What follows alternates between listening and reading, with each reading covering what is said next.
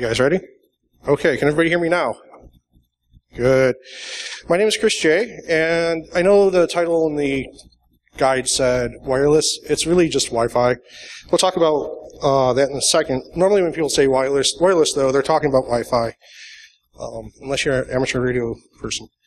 So, hey, this talk sounds familiar. Didn't I read this somewhere? Yes, you did. I wrote this up last year for the Linux Journal.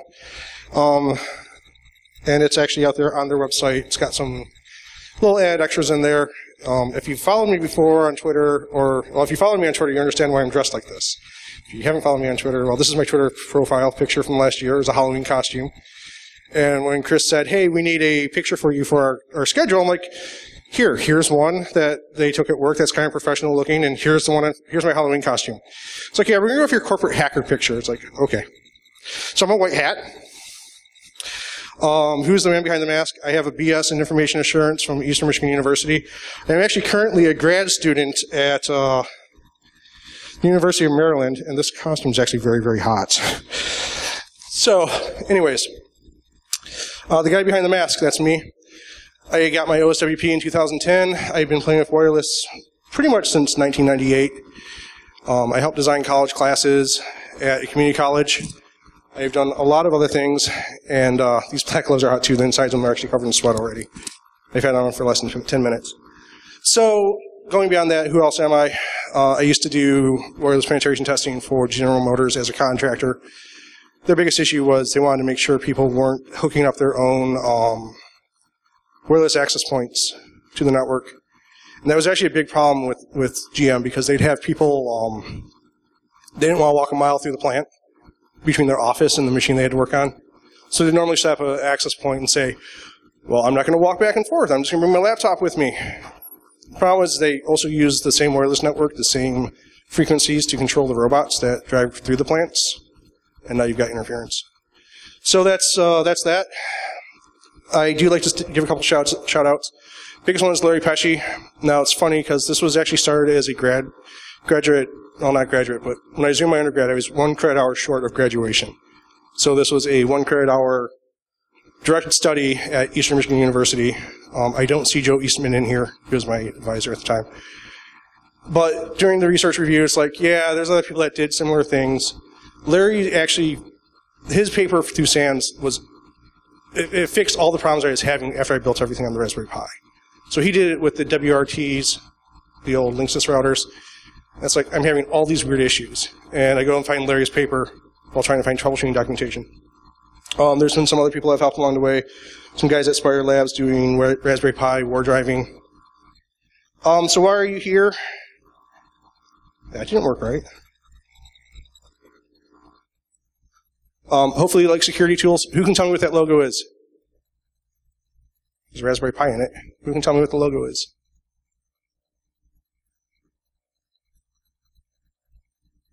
Everybody says Tetris. It's not Tetris. Tron. Who said Tron?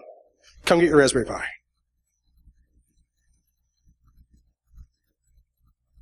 So it's the B+. See, I was beginning to think I was the only one that watched Tron Uprising, because that's where the logo is really popular. They are. You can actually see the logo on Tron's chest in the first movie and in the last movie, very briefly. So hopefully you like security tools, you like Raspberry Pis, or you like wireless networks. Me, I like all three. So why do we want to do wireless scans? Right? Well, I like security tools, but it doesn't mean I have to go out and build one. Going through all the regulations, all the requirements, all the industry regulations, government regulations, and I don't care what you say, PCI DSS is a regulation, because if you don't follow it, you can't have your ability to do business taken away from you. So it may not be a government regulation, but that is an industry one. It's not just a guideline. PCI DSS actually requires you to do quarterly scanning. I don't like quarterly scans, and we'll cover that in a second. Data loss prevention. You don't want your IP walking out the door or through the parking lot when somebody's sitting there in a siege engine called their car. Anybody see Nate's talk earlier, Dr. Whom? No? Okay. He's like, I don't know what the current equivalent of a siege engine would be, because he was talking about medieval stuff. And it's, well, it would be a car with the guy sitting in your parking lot. And then policy compliance are people putting up devices that work and expanding your perimeter without your permission. You want to also do wireless scans because you want to verify documentation. You start off with a new company, you want to know what's there, you got to map the network. Well, that doesn't just mean map your wires, that means map your wireless. You want to find interference problems before they become problems. Companies turning up Wi-Fi will usually do testing before they turn it up, and if you start seeing problems when they're going through their builds, you can hopefully stop them before they do their deployment. Because going to a company in the same office park as you afterward and saying, you're causing interference on my systems because you're using the same channels, they don't really care. They're not going to spend the money to redo it. But if you catch them early enough when they're in their testing phase, you can say, hey, you're causing problems. We've got to work together to fix this. Find interesting things. Let's see, what's an interesting thing? Guy sticking a Nokia N900 in the bathroom ceiling tiles. Another guy plugging in what looked like a power charger that was really broadcasting Wi-Fi and had it plugged into the wire that way. So it's like, you know, he made a nice little toy, but going beyond this, if you go into more wireless testing beyond just Wi-Fi, and you get some more other tools that we'll talk about at the end of the talk, you can start finding people broadcasting from within your building on other frequencies besides just this. So you find even more interesting things. And find user problems. So I actually like this one. I was a contractor at Ford for a while. I had a guy call me up one day, not even my department, right? We maintain the proxies. He's like, and the wireless devices. And he's like, yeah, so I'm having problems with the wireless. I'm like, okay, whatever. Nobody else is. What's your problem? Well, it works fine when I go through my phone. It's like, why are you using your phone as a hotspot? That's against policy. Well, I got to test this, and I can't get it to work through the company wireless. I'm like, okay, so you've already made one policy violation. What else are you doing? Turned out he didn't have his proxy set up on his browser. So as soon as we set that up, it started working. He's like, oh, I don't get this. It's like, and you're a developer. You got to have all your hooks in place, or else it doesn't work. So that's some of the reasons to do wireless scanning. You know, if I would have caught the guy doing the cell phone as a hotspot sooner, we could have sent somebody over, talked to him, and figured out his problem without having him spend 3 weeks calling people or breaking compliance. Real times versus snapshots. These are the reasons why I don't like snapshots. Things like to move around. They like to move around as you're doing your snapshot in some cases. When I was at General Motors, we'd go through a plant. We got to be really well known because there's only about 10 of us, and there's a lot of GM plants. So we'd go around every quarter, we'd walk in, and the people working the floor would get to know us because that engineer is nice enough to share the Wi-Fi password if you had one, or you just left it wide open so those guys could get on and surf the net too. And the guys on the floor would be like, hey, those IT guys with the weird antennas are here again. You might want to do something about that. You might want to like come over and take that thing because you know that one guy that likes to carry that 5-pound hammer that smashes stuff. He told you he's going to fire you next time he caught you? Yeah, that was me. No, not the engineer, the guy with the hammer. Because I would take security with me and people would get walked out. In fact, this one guy actually kept bringing the device in. He brought it in 4 different times. The people before me caught him. I caught him once. I smashed it in front of him. I said, do you ever do this again? You've already been told no. Take this home, and you keep bringing it back. Now it's been destroyed. And if you do this again, security will be walking you out as I continue my scan of the building. And he just looked at me and was like, you can't do that. I'm like, yes, I can because you're violating policy. Phobias. I hate heights. Anybody ever stand on the plant of or on the automotive plant roof? So you're a good 40, 50 feet up, and you have to walk along that edge, and you usually have to unclip at one point and clip in at another point because, you know, you got to go around that AC device, and yeah. I don't like heights. I also got hit by one of those nice, happy little trolley carts that pulls all the parts from one machine to another one. It cut the back of my pants open and left a little scar on the back of my leg. And lastly, timing. So I do my snapshot at 2 o'clock in the afternoon. Do I know what happened at 6:30 at night? Do I know what happened at 3 a.m. in the morning? You know, what else is going on in this office park besides us doing business? For all we know, there's a guy down the street using his office building as a rave. You haven't there done that. So hardware specs. Let's talk about that because this is where it gets fun. Raspberry Pi 2s. This used to be done on the Raspberry Pi B. So this is now version 2. The first version was done on the Raspberry Pi B. Then the B pluses came out as I was finishing projects. Like, man, as soon as I can afford 6 of those, because I was a college student, still am, I'll go out and I'll buy a bunch of B pluses and I'll redo this. By the time I could afford that, it's like, well, this is great. The Raspberry Pi 2s are out now and they're supposed to be better. So I went out and skipped the B pluses and went straight to the 2s. In fact, you got one of the B pluses from my collection. TP-Links. I like these cards. I really like these cards, especially when you're using Kismet. And especially when you're using Kismet on Kali, because this card doesn't require recompiling. So if I was using Raspbian or Arch or any of the other distros on the Raspberry Pi, I'd have to sit there and recompile the card, and I really hate doing that because it's so slow. You know, I can compile things. I'm a former Linux administrator, but I don't like compiling when packages are already done, or I can just download the distribution with it on it. Now, the downside to these cards, they're the TL722Ns. The downside of these cards is they only do half N, they don't do full N. Power, you've got a couple different options. The Raspberry Pis don't do PoE, but you can buy PoE splitters, so it breaks off the PoE. It's another device that you plug in right before the Pi. It'll be patched through a regular network cable. You can put the power into the power port. So cost comparison. Cisco is the big kid on the block. If you want to do six devices with Cisco equipment, you've got to go out and you've got to have a mobility service engine. That can either be a physical appliance, a card that you plug into your switch, or it can be a virtual appliance ran on one of your boxes. You need a LAN controller. So we're talking $3,000 for a virtual and about $4,500 for a physical, right? And then we got that LAN controller for another $1,000 that plugs into my switch. Well, now I've lost 2 switch slots. And then I need an access point, and well, you can see the prices there. Yeah, that's kind of expensive. Or you can do it for Raspberry Pi. They do have some limitations, but they're great for proof of concept if you want to justify spending the additional money. Go out and spend it for about $35, buy your Pis. The store I get mine at are $30 each. They're always on sale for some reason. The TP links cost me about $15, or it is the WN722N. Power supplies, the ones that have the Raspberry Pi logos on them are $9.95 or $9.99, depending on the store you go to. And then $8 case to hold that little single board computer, right?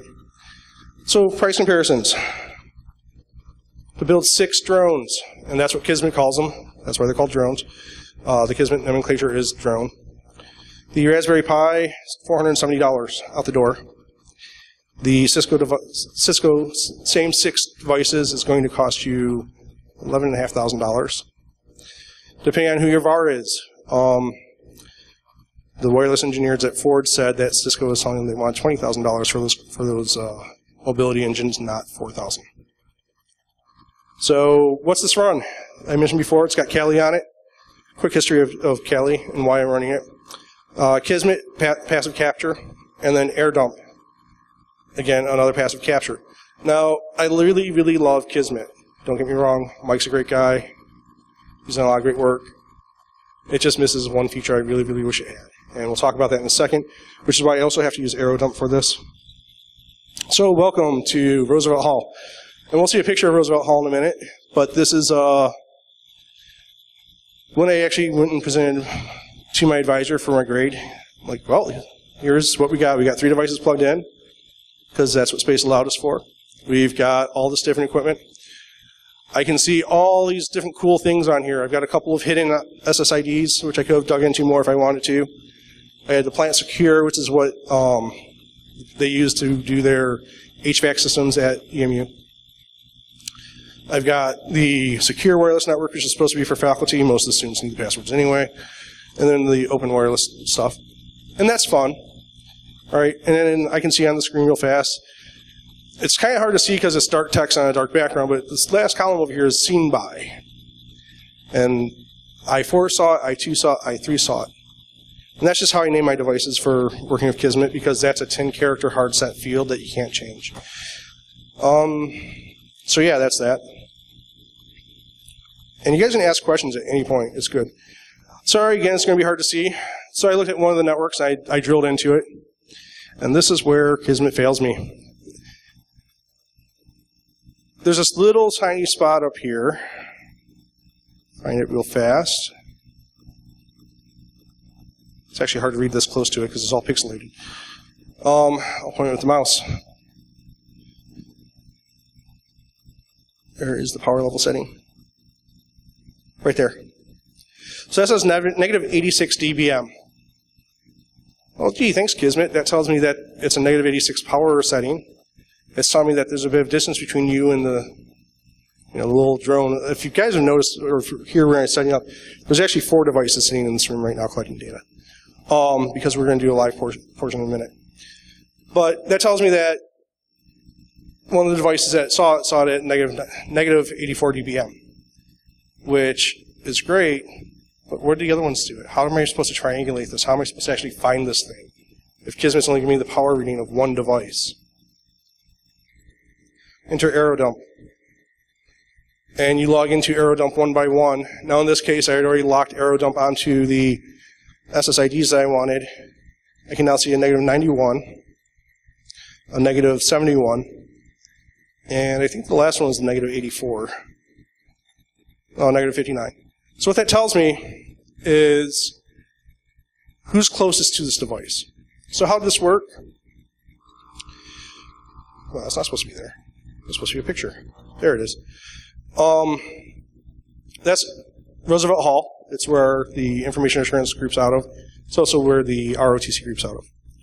It's a nice old building built in 1918. It's a former high school on EMU's campus. I was actually in a lab in this room here. The professor hid the rogue access point by the other lab. And we were able to figure out where it was by using geometry. So I mentioned aircrack, but I want to mention a couple warnings. Aircrack's nice. It's fun to use, but you need to be careful. So anybody hear about the hotel chains and conference centers that were getting fined recently by the FCC? Got a guy nodding his head, yes. Anybody else? Conference company, because they were blocking it. So what they were doing is basically injecting to prevent you from using your own device, which is a built-in feature to that Cisco device that you bought. Here we do it manually through AeroDump. So the actual relevant law is 47 USC, US compile or US code, subsection 333. And the main point is you don't want to, you can't cause interference. And then you have the chairman saying consumers must get what they pay for. So I paid AT&T for this service. You cannot, because of the way the laws are written, block my service just because you want me to use yours instead. Here's the two fines. Marriott was fined $6,000 back in October, and then October of last year. Actually, it was December of last year. A little bit later on, Smart City Holdings, which is the conference company, was fined $750,000. So you're seeing those numbers go up, too. Now, I stayed at a Holiday Inn last night, but that doesn't make me a lawyer. Will this hold for businesses who have policies against Wi-Fi? We don't know yet because it's not been tested. I don't want to be the guy to test it. I don't want to have to work with legal to find out, but check with your legal team to see if, because if you guys want to actually sit there and try to take this stuff offline as you see it coming up in your networks, that's between you and your legal department. And make sure they know they can get fined large numbers. So, live demo time. Have I placated the gods? I've given this talk 4 times now. This is talk number 5. I'm at 50% working. And this time I'm really testing it because I've got Raspberry Pi 2s, brand new laptop, and brand new VM infrastructure. Anybody have any dead chickens handy? Anybody get that reference? If you have any network problems, rub a dead chicken over it. So let's see if this is working.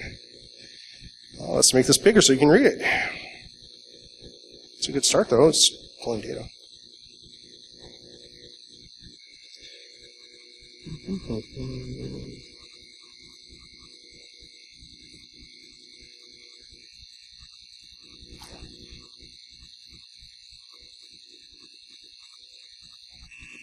Is that more readable to people? Okay, good. Close. So, somebody's got a box named virus. That's awesome. Is there anybody in this room? C:virus? So it picks up your stuff wirelessly. I've got these laid out throughout the room. You can see the DeVos. You can see change name, not your B. So lots of different fun names. People have fun with it. That's cool. Fun is fun. So right now I'm set to auto-fit. If I switch over to BSID mode, it gives me different BSIDs. Just standard MAC addresses. I think a lot of these are going to be phones. Well, Verizon Wi-Fi, there. Virus 1. I actually can set up mine. I forgot something. But let's say we want to look at this one. Let's look at this one specifically. So drill into it. There's that screen again where we got the negative 98 dBm down here near the bottom. And this is what I can see so far. Not enough information, but I can scroll down, so let's scroll down. The drones that see it are all 4. I got I1, I2, I3, I4. Again, they're named that because you have that 10 character limit in the last seen by field. So everybody sees it. But back to the whole point of everybody sees it, but I've got a max of 74, and I got a max, or I don't know if that's an average or what, but a negative 98. So let's see if I can actually get this to work. This is where it gets fun. Turn back up. Grab the BSS ID. Switch microphones. Because it's hard to hold and talk at the same time. Nope, it's not letting me select it. That's fine. Be a pain. Make sure this is the same screen size. I was so worried about Kismet working, I kind of skipped everything else. So let's see. Pi 1. Wait for it to log in. This is another limitation of the Raspberry Pi. Because the USB cards and the network cards are on the same bus, it's a little slow. So let's do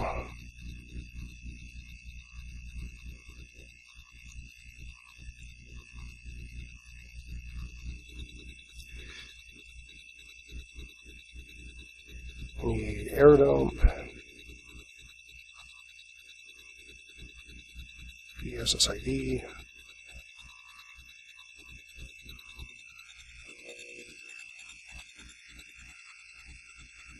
C, 5C, or C5. I hate this part of my presentations because I'm usually more focused on trying to type than I am talking, so it's a lot of dead silence, and I'm sorry about that. It's just the way it is. Anybody have a good joke to tell? Come on up and tell a joke. No? Nobody? I actually prefer when people are more engaged in the audience, ask questions now. If you see something you want me to go a little bit deeper into, I might tell you there's more slides on that later. Or I might actually take this time to go into it now. So let's be smart about this. If I can get the command right, this will work. If I get it right, I don't want to have to type it every time. And I didn't do the command right. See, this is the problem with doing a talk a year after you do the project. Actually, it's 19 months after I've done the project. Because I've moved on to other things and I kind of forgotten what I was doing. Interface W.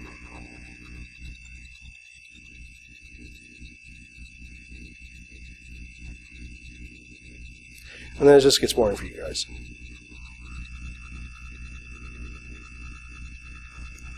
Because you gotta sit there and wait for some guy on a stage to type out stuff. Okay, so it's doing the channel hop because I didn't set it to a specific channel. Because I don't know how the system's set up. There we go. We now see it as negative 75 here on number 1. Let's go to number 2.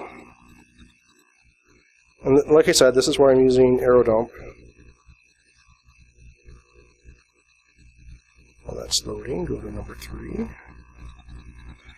Another thing I don't like is it's only a 10-100 connection. It's not a it's not gig.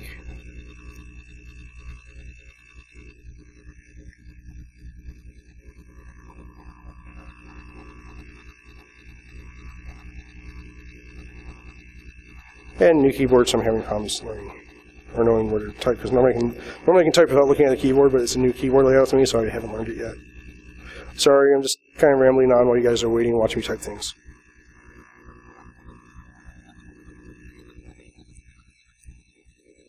And Pi 4. So we can get screens to resize too.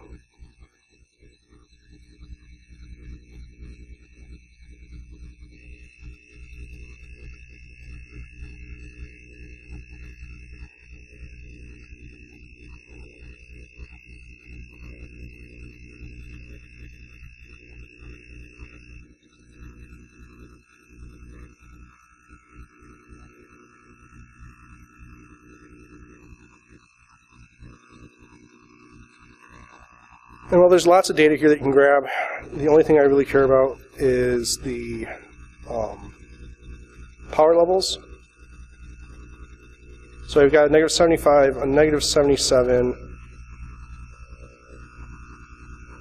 and negative 73. So let's see.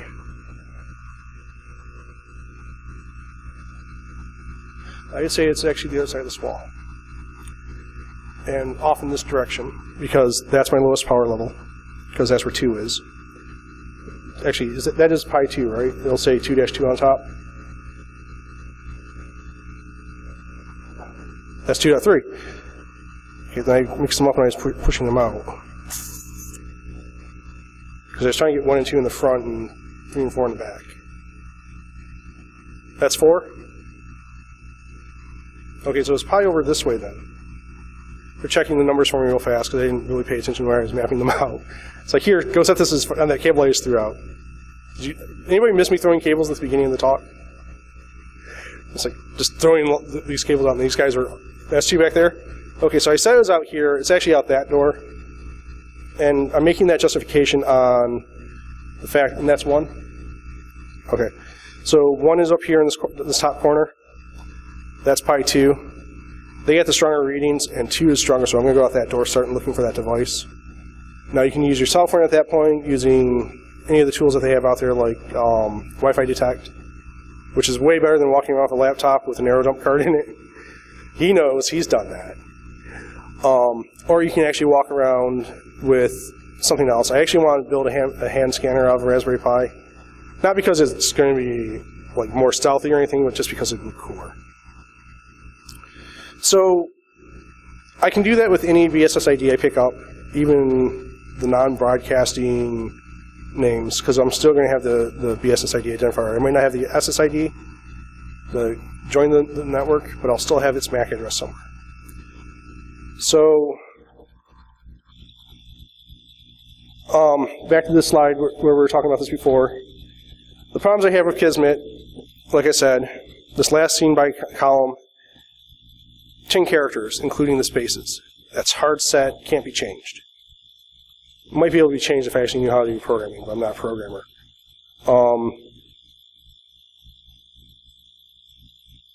Again, it doesn't tell you the power is. So it makes it a little, you can't use just a main screen to go find what you're looking for. So limitations, last seen by. The network view doesn't give you power readings for all your devices, it just gives you power readings for the one. So to work around those, I used arrow dump on the Raspberry Pis like we just saw. Hardware limitations. I love this network card. It works out of the box. It doesn't do A, it doesn't do AC, and it only gets half of N. So if it's a 5 gigahertz network, you're not going to see it. And none of the cards that are out currently, based on testing I've done and testing that Zero Chaos, Rick from the Pin2 project has done, we haven't found any yet. We're actually working separately, but we haven't found any yet. They'll actually do both bandwidths at the same time. I can lock onto one side, or I can lock onto the other side, but I can't do both together.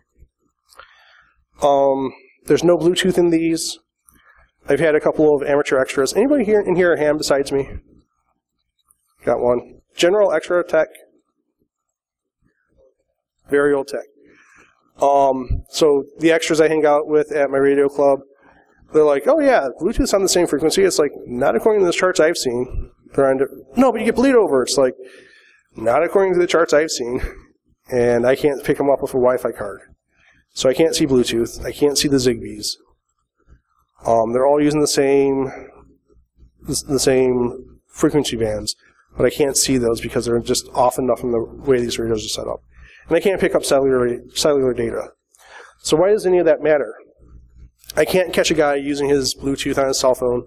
I can't catch a guy bringing Zigbees into the office and hooking them up. I can't catch a guy using the cell phone for data instead of voice.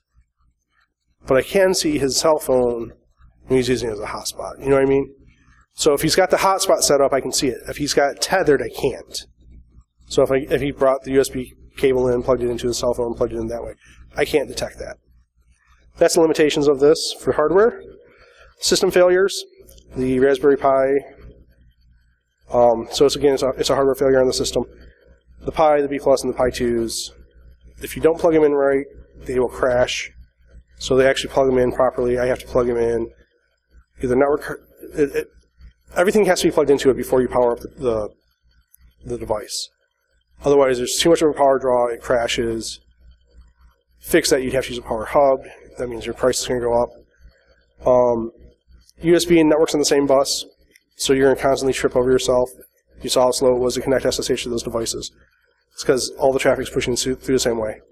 If I plug in a USB dongle with Ethernet on it, it does nothing for me because I'm still fighting the bus on the backside.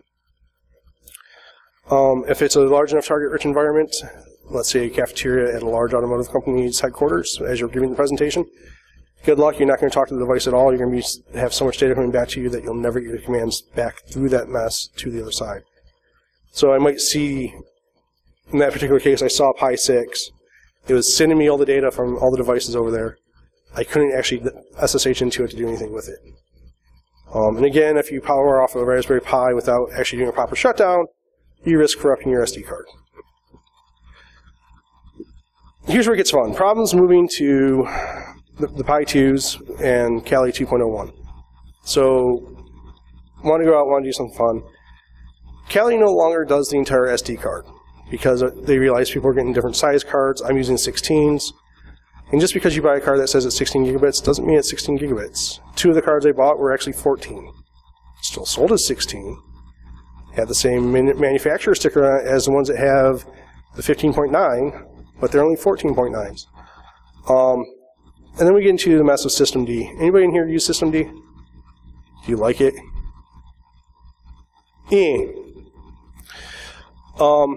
So, if you find any of the old documentation for Raspberry Pis and starting anything at boot, they tell you to go drop your file in /etc/rc.local, which is great if you're using a sys via NIT file system, right?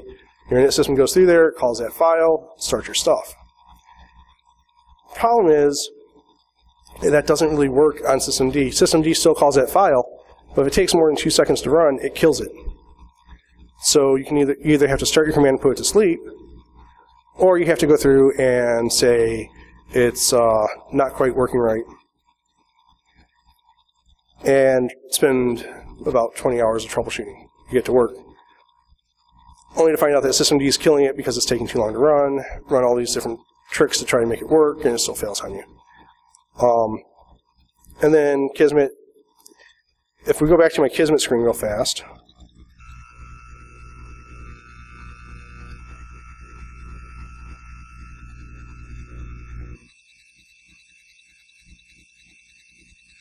sorry.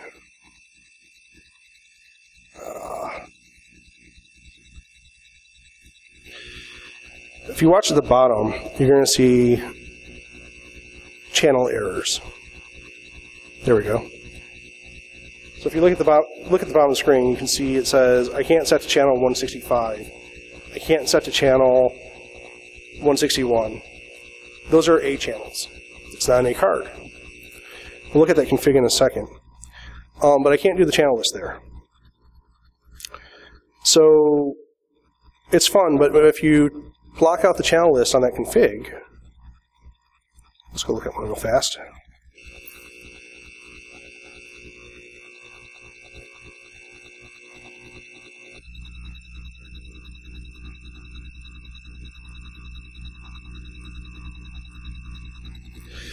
So this bottom channel list down here is all my ABs. Where did my mouse go? There it is. This is all your AB channels. So it's picking up all the B network stuff through 10. But then 36, which is your A's, your higher ends, it just doesn't see those. If I comment this line out, Kismet won't start it as a Kismet drone. And I found that out last night at about 2 o'clock in the morning as I was making sure this presentation was going to work. So I haven't had time to sit down and figure out why that is and how to fix it. Doesn't mean it can't be fixed, it's just I haven't gotten there yet. So if you want to deploy your own, here's my suggestions, because I do actually have people contact me on a regular basis. And they say, hey, I read your article in Linux Journal, and we want to do something like this as a proof of concept at work. Do it this way. Use the same hardware, knowing the limitations. Use Kali 2.0.1. Do their base install. Now, it doesn't come with the raspberry-config file, or the raspberry-config program, or rpy-wiggle to expand your drive. But that's not a problem. Do the base install on the card only, and then use my handy-dandy scripts. And these scripts work, they're on my GitHub. And like I said, I'm not a programmer. These are just really ugly shell scripts, and we'll see them in a second. But there's two in there. There's an old program called rpy-wiggle, which is designed to expand your drives. It hasn't been maintained in about 3 years. It's a great program, and it was using RCA local. So maybe I can fix that with Systine now that I know what I'm doing with that. It's interactive, it installs the software you need from Kali, and pulls a file from the Debian repositories, installs them for you, tells you what changes you need to make on your drone, and then drops you into the configuration file.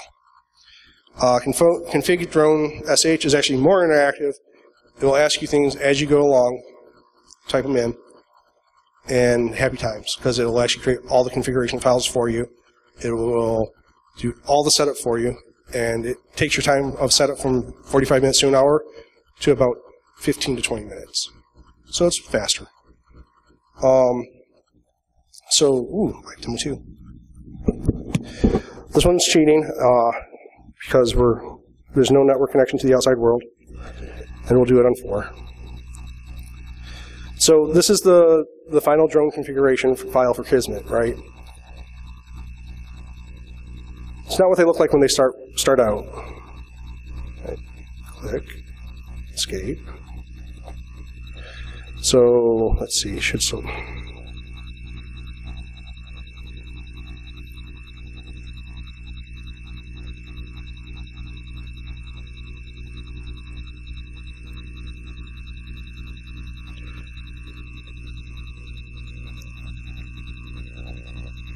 I can't really see what I'm typing, so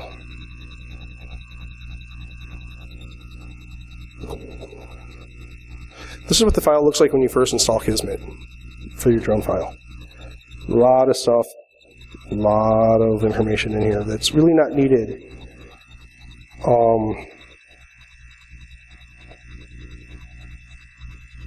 Again, we see that combo channel list at the bottom.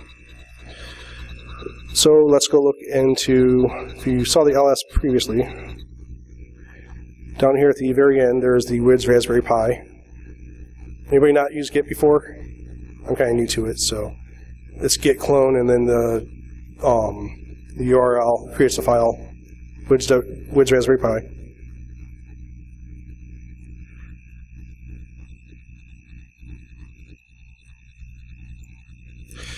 Like I said, the first one, it comes through here. It tells you what it's going to do. Hey, I'm going to download and install Trigger Happy, allow 5.1 from the Kali repositories. Then it goes and does it. Then it's going to download the Raspberry config. It says, hey, I'm going to download this file from here. Again, then it runs out and it grabs the Raspberry config file. So if I say, hopefully this doesn't break things. I'm going to download and install Trigger Happy for you. It'll probably fail out because it doesn't have a network connection. Or it's going to pull it from repositories. Actually, it's doing the update first, which I know is going to fail. When it's done, it drops you into... It'll tell you what you need to change. It says change your file system. And when you install Kali, it actually installs for desktop mode, so it automatically logs you... Well, I don't know if it automatically logs you into your desktop or not. But it loads you into an X Windows system. So you want to change your file system, and then you want to come down and change your enable boot to desk, or boot desktop scratch. Finish that, do your reboots.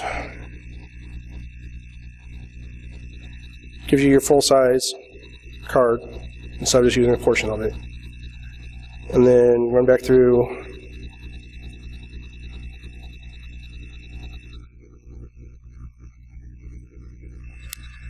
And then this is the other script that actually does all the configurations for you. And like I said, it's ugly programming. And along the way, it tells you each step it's doing. Hey, I'm going to be asking you some configuration questions in a minute, but first I need to go and install Kismet, NTP, and Vim. And the fun thing is if you don't have a network connection, the Raspberry Pis don't know the date and time. They just know the last time they were powered on. They don't actually keep updating the date daily like a laptop would. So if I were to do a date command on these right now, they'd all think they're stuck in October 8th. I'm going to ask you how to set up your stuff. Let's run it.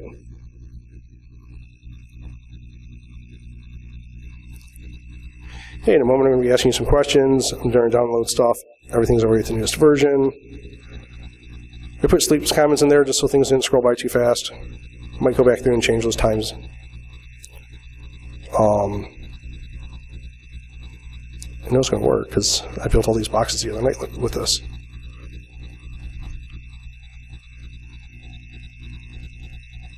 Can't do the NTP time updates.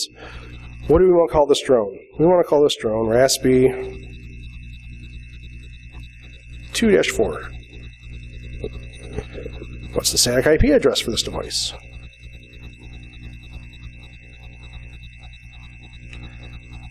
.192.168.1.224. Asks you for your net mask.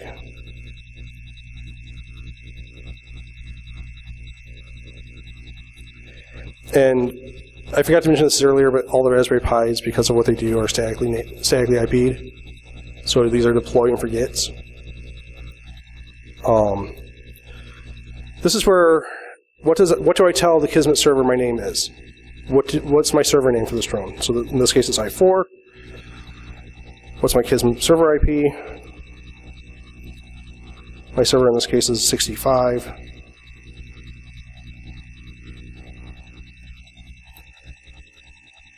Last steps, so at this point it's already created or recreated my network files for my interface card. So the Ethernet is already statically IP addressed. The configuration file is completely rewritten. The systemd configuration is written to actually start on boot. And now it wants to know what's my root password.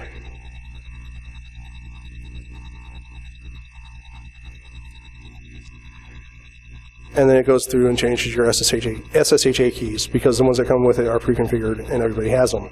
Well, I don't want that. I want something that's fresh and unique to this.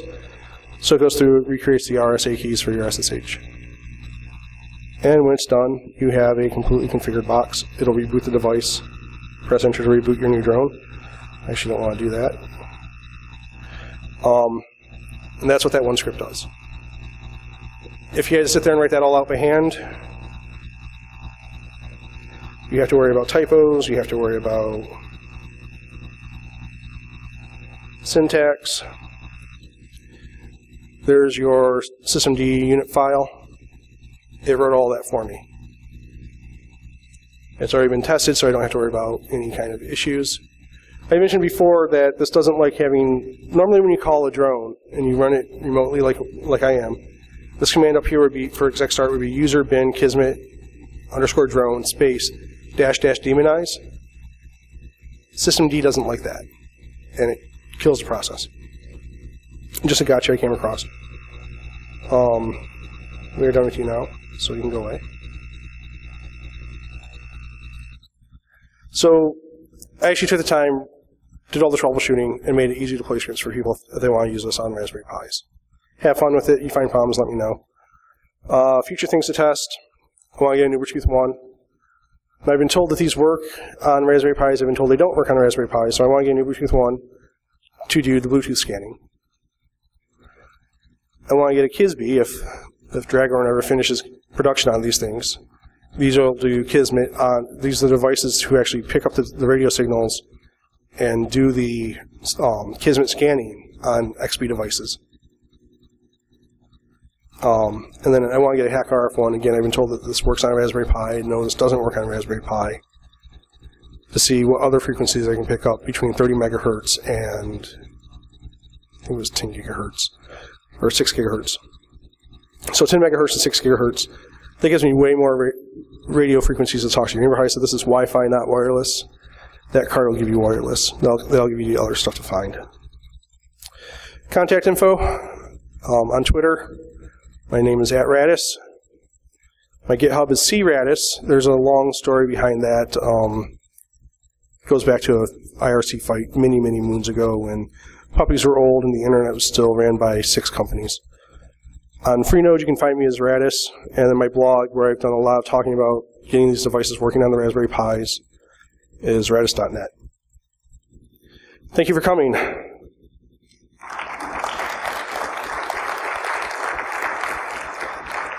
Do you guys have any questions? Yes?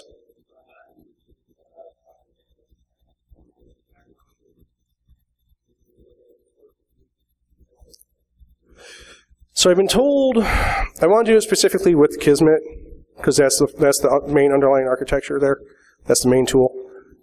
Oh, there's a slide missing. I'll pass that in a second. Extra slide. I want to actually work with that with Kismet, which I've been told it works. But people have told me that it doesn't work with the Raspberry Pi. It just does. There's not enough power there. So does it work? Does it not work? I don't know. And that's where the question comes in, and that's what I want to see. If I can, I know of a very large automotive company that's already offered to buy this off me multiple times because it's cheaper than Cisco. People have asked me a lot of times. Any other questions?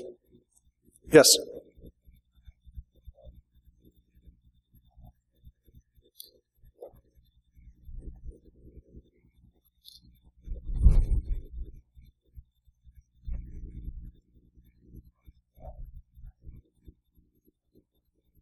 Mm-hmm.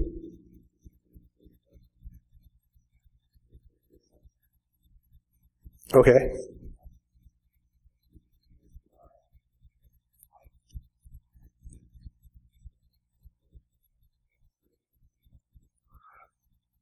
I don't know. I haven't looked at it that way. You just took me off into a new section. I'm looking for something new to do, so maybe I'll do that. Yeah, I've got 6 of those sitting at home. It's like, should I bring those with me this weekend? No, I'm not going to have time to work on those. Any other questions? So there's one slide I made last night that didn't make it to the final deck, and I don't know why. I don't know if it got deleted while I was fixing something else. A lot of people have asked me about SIM integration and plugging these into SIMs, so you don't have to look at Kismet's window. You can go look at your nice, pretty SIM instead.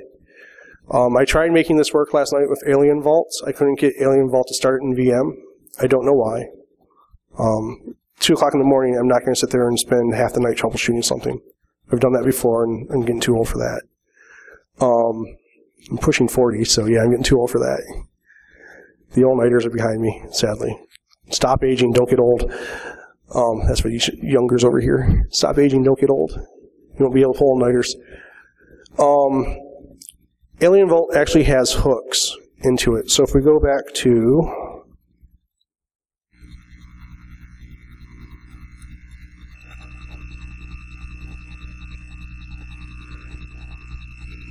I've got all these nice little log files now from Kismet.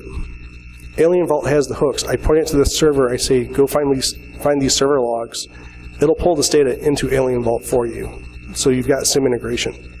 I just haven't done it yet, but there's plenty of documentation out there on the net for it. And with that, anything else? Have a great rest of the weekend. Thanks for coming out.